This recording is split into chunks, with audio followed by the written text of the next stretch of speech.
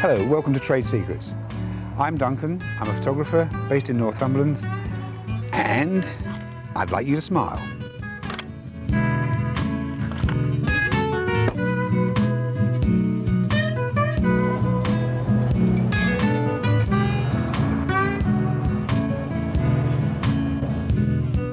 Photo booth photographs are never quite that flattering, but you can improve upon them if you happen to have in your bag a piece of white paper. Put under the chin, it reflects the light and gives you a much more flattering jawline. But of course, remember, keep it just out of shot. To cut down the amount of camera shake you can get from telephoto lenses that really magnify shake, just get a piece of string, tie it around one end of the lens, get the other piece of string, tie it around your foot, whoop, tension one to the other, pull tight. It's amazing how much it reduces all that shake and stuff. If you want to protect your camera, especially if you go down on the beach, what I've made is a bag, a camera bag out of bubble wrap. You take a length of bubble wrap, you just either tape it down the edges or staple it. The advantage of this is you can see what's inside the bag. You just put your camera in, you fold it over, and that will protect it from the sea, the sun, and from bashes and knocks. And off you go.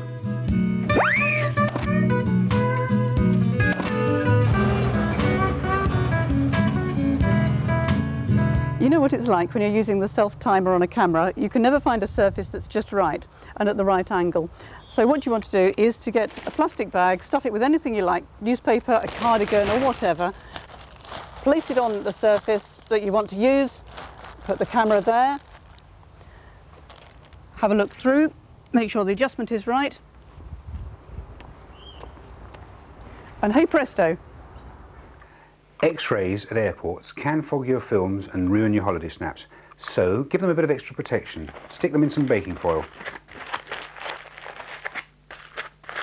and take them home like your sandwiches. Good boy. Another one, here he comes, here he comes. Did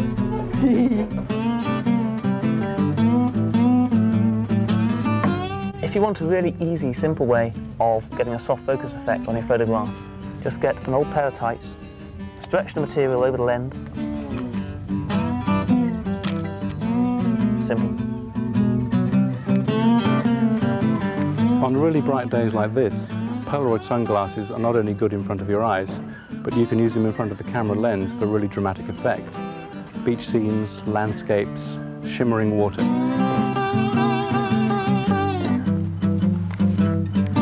Lens hood, very important piece of kit. Stops the flare on the lens from the sun, but it can be expensive.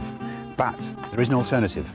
A margarine tub, painted black, with a hole punched in the middle, will slot over your lens, and et voila, a lens hood. Molly's a little princess.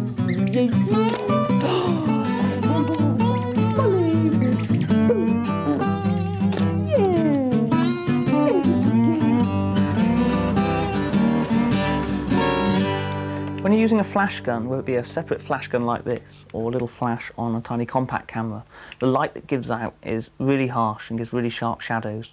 If you get yourself cigarette paper, like this one, and just stick it over the bulb bit, like that, it softens the light quite a bit and helps reduce that red eye effect.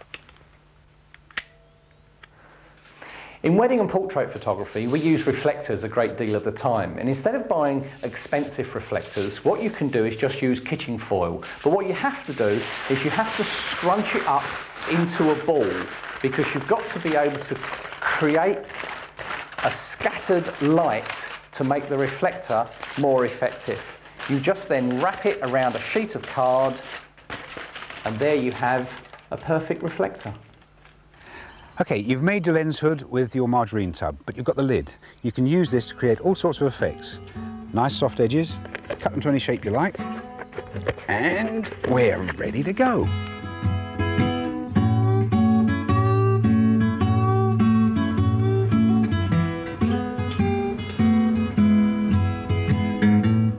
When photographing children, it's a very good idea to in order to take their minds off being photographed, to give them some sticky tape and put it in the palm of their hand.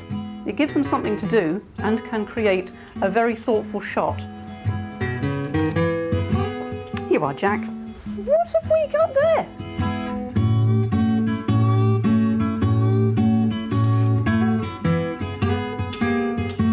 If you're photographing someone who's going a little bit thin on top, then bring the camera angle down below eye level, and what little they've got will just look that little bit better. A lot of family portraiture is done at home, especially around the settee. The problem with that is that when you sit females down, their knees shoot up in the air and it's very ungainly. Two ideas. First, bring females to the front of the settee so that you're photographing the side of the legs, and cross their feet is much more elegant. Or take a couple of phone books, place it under the settee, and if you sit the subject on the phone books, it's a lot more elegant. A good way to get people to relax is to get them to blow a raspberry and then take the photograph afterwards and get a nice relaxed portrait. Another good way of getting relaxed portraits is to take 2 shots in quick succession. Once number 1 is over, nobody's expecting the second one.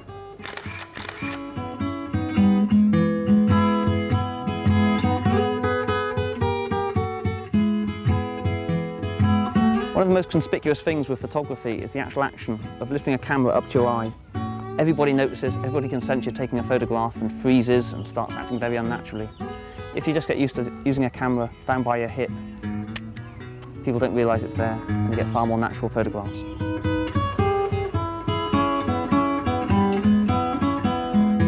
How about a nice white soft vignette? Washing up liquid bottle, take the top and the bottom off and it'll slide over your lens.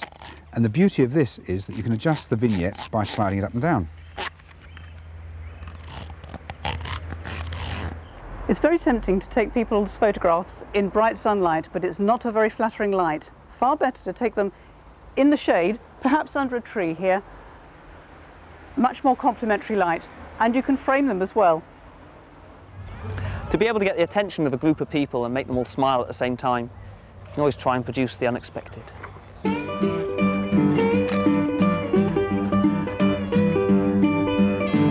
Oh, look out. Oh, your nose. Yeah. Oh. Here he comes. Oh. Disaster! Your little darling has taken a ballpoint pen and scribbled all over your favourite photograph. Not only that, but a permanent marker. Not a disaster. We've got metal polish wadding. All you do is rub on, quick scrub, and then quick buff with some cotton wool, and it's magic. It's all gone. How about that?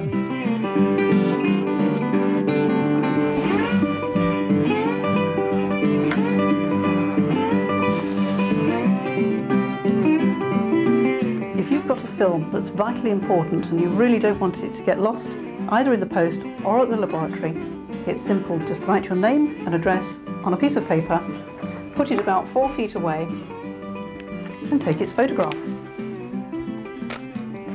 Then you know it's on the film and the laboratory won't lose it.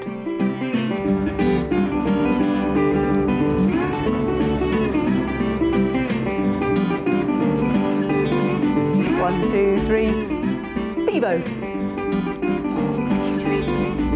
You a good boy? Yes, he's a good boy.